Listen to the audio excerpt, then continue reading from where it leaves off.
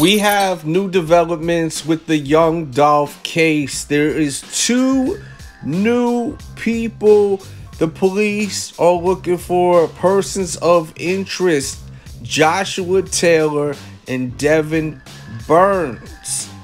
They're looking for him. Let's go to Fox, courtesy of Fox, and react to this. New developments tonight in the investigation into young Dolph. Memphis police have named 2 men as persons of interest in this case. Now keep in mind, persons of interest. Key word, pay attention. So take a moment and look at your screen tonight. Joshua Taylor, Devin Burns. Memphis police want anyone who knows where these 2 are to call police immediately. Fox 13's Jeremy Pierre did some digging to learn more about these 2 that police want to question. Police want to get Devin Burns as well as Joshua Taylor inside of Memphis Police headquarters to see what it is they know and how they can possibly help in this young Dolph murder investigation. Important to reiterate, Joshua Taylor and Devin Burns are people of interest, not suspects. Homicide detectives want to speak with them. On several occasions, we've heard prosecutors as well as MPD leadership say there could be more arrests and people they want to interview as this investigation continues on. Taylor and Burns both have current and past dealings with police unrelated to the young Dolph case. In May and July of 2021, police arrested Taylor for theft. Both cases dismissed in court. Right now, there are active warrants out for Devin Burns.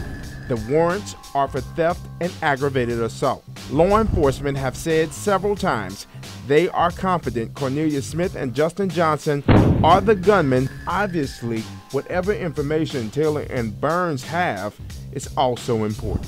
At Memphis Police Headquarters, Jeremy Pierre, Fox 13 News. There's also a 3rd man, Shondell Barnett. He is charged with accessory after the fact. He was arrested with Justin Johnson last month in Indiana, but has since been released. Now, just last week, we learned that there is a first-degree warrant out for his arrest. This is according to the Shelby County Sheriff's Office, but it is still unclear if this warrant is connected to the Dolph case. So what do you guys think is going on here? Leave it in the comments. Who's snitching? Is there any snitching going on? Are they singing? Is Straight Drop singing and mentioning names now, or Cornelius Smith? What's going on with dude that's MIA right now? What's your thoughts on everything? I want to know. Leave it in the comments. And what do you know about Joshua Taylor and Devin Burns? What's your thoughts on it all? We're going to continue to cover this case, this story, but I want to know what you're thinking. It's important.